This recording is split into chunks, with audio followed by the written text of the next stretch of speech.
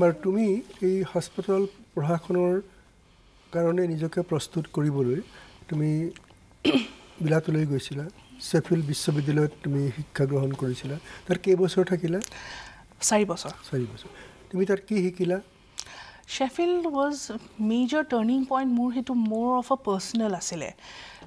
Tar pisot moi Ernst & Young through eta leadership course korilu mur business coach asil. Tar pisot Sheffield ne anthai. Tar ghuria hip. Tar pisot moi ako hospital management course eta Harvard Business School at korilu. Sheffield joar agote my life was very protective. Onobote hoy logot mur ma thake nohore PSO ejon thake. Somebody was always more independent life poli kunu nasile. College golo mar logote jao ahileo logot ejon security thake so hothat Sheffield goi jitu ma global exposure palu mane I was your course to naam ki asile business studies so tate goi and first of all I learned how my accountable of myself life ot titia mane I just understood like onobote ma ba data report dependent hoi thakile no hobo first time in my life I understood the meaning of accountability I learned to be accountable for my own actions for my own life tar pisot aru moi hetu khub proudly ko paru tar pisor pra etia leke life ot jiman khini mur hiccups ahise professional personal mo kuno din mur deuta ba mak mo digdari dibo laga hwa nai I have been responsible for my own crisis for my own mistakes and I have taken actions accordingly mo ma deutak ba digdari dibo laga hwa nai that has been the result of my grooming there secondly life was very happy go lucky for me yate jikhini muk man teneke eku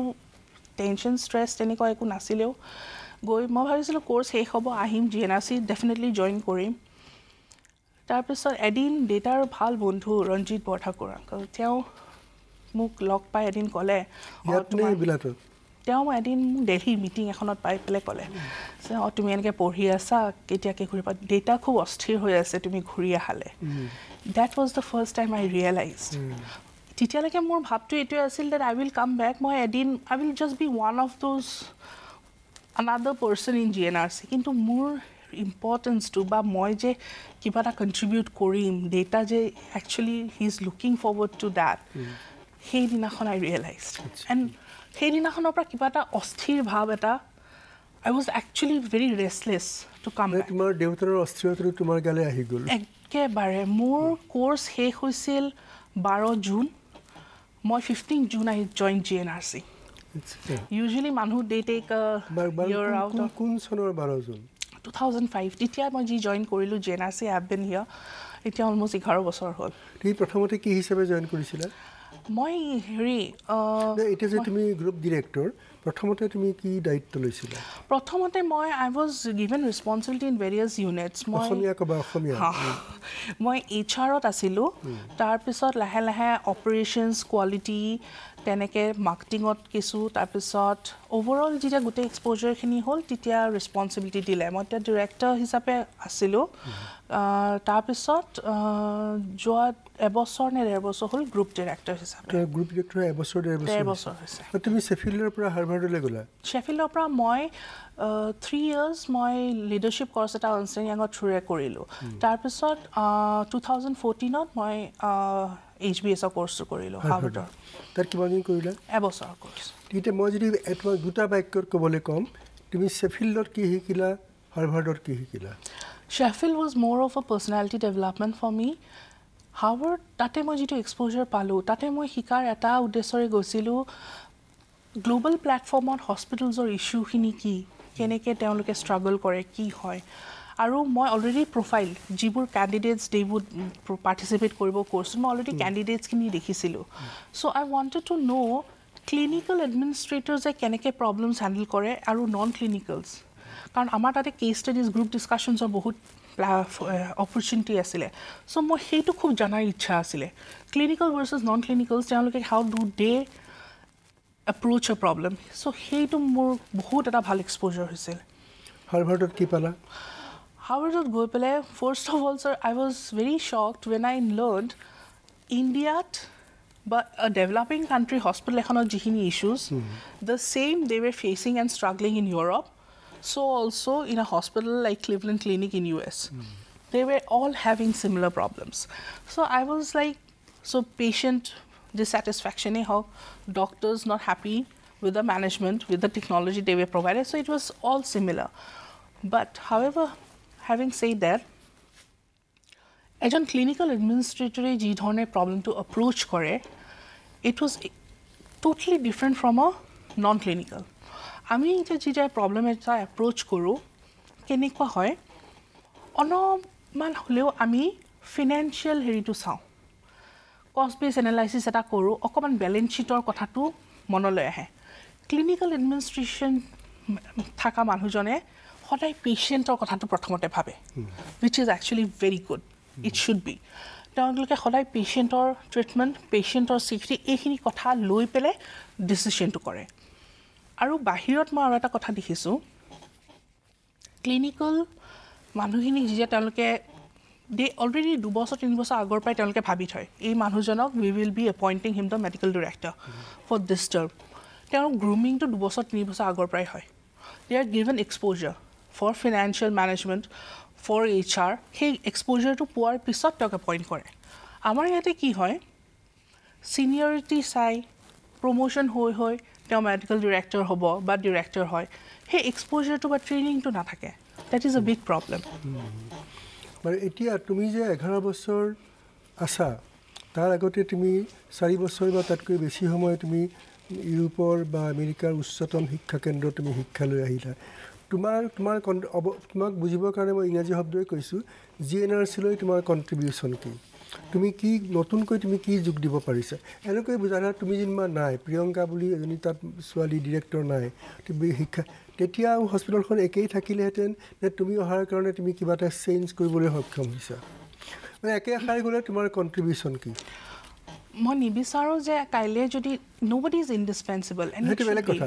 মই এটাই মাত্ৰ সেইটো মানে দাৰ্শনিক তৰ্ক হ'বগৈ। মই কৈছোঁ যে তুমি 11 বছৰত তোমালোকৰ হস্পিটেল কেইখনত তুমি নতুন বস্তু কি যোগ দিব পাৰিছা বা তোমাৰ কণ্ট্ৰিবিউশ্যন কি? সেইটো ছাৰ ফিডবেক কিন্তু আপুনি একচুৱেলি মোৰ লগত কাম কৰা মানুহকেইজনৰ পৰা ল'বলৈ। তুমি নিজেওতো ভাবিলে মই এইখিনি কৰিবৰ চেষ্টা কৰিছোঁ, তুমি নিজেওতো ইমান উচ্চ শিক্ষালৈ আহিছা, তুমিতো ভাবিছা যে বা মোক প্ৰশ্ন বেলেগ ধৰণৰ কৰোঁ, এইখনৰ কেতিয়া স্থাপন হৈছিলে, কিমান বছৰ হ'ল GNRC? GNRC দিছপুৰখনৰ এতিয়া 30 বছৰ হ'ল। 30 বছৰ হ'ল। সেই 30 বছৰৰ ভিতৰত তুমি 11 বছৰেই তুমি তাৰ প্ৰশাসনৰ লগত, এডমিনিষ্ট্ৰেশ্যনৰ লগত জড়িত হৈ আছা। গতিকে তুমি এতিয়া যেনেকৈ চলি আছে, তুমি তাতকৈ বেলেগে চলাবৰ চেষ্টা কৰিবা নেকি? বেলেগে ডেফিনেটলি চলাব চেষ্টা কৰিম, আৰু ডেফিনেটলি বহুত চেঞ্জেছো। ইনিচিয়েলি আমি এতিয়া কি কৰিছিলোঁ, মই জইন কৰি যেতিয়া আমি HRত আহিছিলোঁ, তেতিয়া এপ্ৰিজেল ছিষ্টেমটো আমি বহুতখিনি অভাৰহল কৰিলোঁ। তেতিয়া স্ক'ৰ কাৰ্ডছ ইণ্ট্ৰডিউচ কৰিছিলোঁ, আমি টাৰ্গেটছ ইণ্ট্ৰডিউচ কৰি বহুতখিনি পাৰফৰ্মেঞ্চ এপ্ৰিজেল ছিষ্টেমটো বহুতখিনি চেঞ্জ কৰিছিলোঁ। ইনিচিয়েলি মানুহৰ পৰা ইমানখিনি এটা হেৰি পোৱাও নাছিলোঁ, কিন্তু এতিয়া over the years people have এপ্ৰিচিয়েটেড it. আচ্ছা, এতিয়াতো আমাৰ বেছি সময় নাই, বাৰু 4 মিনিট সময় আছে, গতিকে আমি খৰকৈ কথাবোৰ ক'ব লাগিব। তুমি অসমৰ বাকী হস্পিটেলৰ লগত GNRCৰ কিবা পাৰ্থক্য, ডিফাৰেঞ্চ আছে বুলি দাবী কৰিব পাৰানে? মই সদায় বিচাৰিম GNRC বিচাৰিবা, এতিয়া যিটো চলি আছে ডেফিনেটলি আছে। উই always try for the best. একাডেমিক্সত আমি সদায় foremost. Doctors, we have the best doctors with আছ। এণ্ড পেচেণ্ট কেয়াৰত আমি যিটো ষ্ট্ৰেছ দিওঁ, পেচেণ্ট কোৱালিটি কেয়াৰত আমি যিমানখিনি ইম্পৰ্টেঞ্চ দিওঁ, মই নাভাবোঁ আমাৰ এইটো ৰিজনত কোনোবাই দিব পাৰিছে বা দিব।